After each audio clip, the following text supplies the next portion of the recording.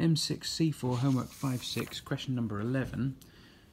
After 2 alpha decays and 1 beta plus decay, we are left with an isotope of silver, silver 114. What elemental isotope did we start with? So it's kind of a similar question to the one we had before, only we're given this part and we have to find out what we started with. So if I start writing out the information that we have, okay, so we've got silver, so it's Ag114, but I don't know what the atomic number for silver is, so I'll need to use the periodic table for that. Silver is here.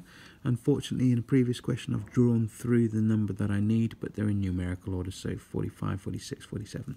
47 is the atomic number of silver, so 47 is what I'm after there.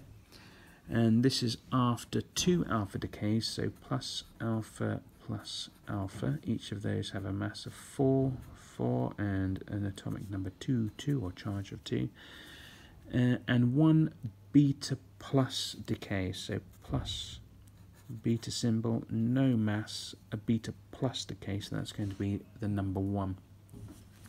So then working backwards, we would end up having to go 47, subtract 2, subtract 2, subtract 1. So it's going to be we've got 5 in total, so it's going to be 42. And then at the top, no, I need to add these, 47 plus 5, so that's going to be 52. Heavens to Betsy, 52. And then we've got 114 plus 4 is 118, 122, so 122. Just make sure this is all adding up. 114 plus 4 plus 4 is 122, check. 47 plus 2 plus 2 plus 1 is 52, check. Okay, so the next thing I need to do is look up what element has an atomic number of 52. So back to the periodic table. 52 would be this one, which is Tellurium 52.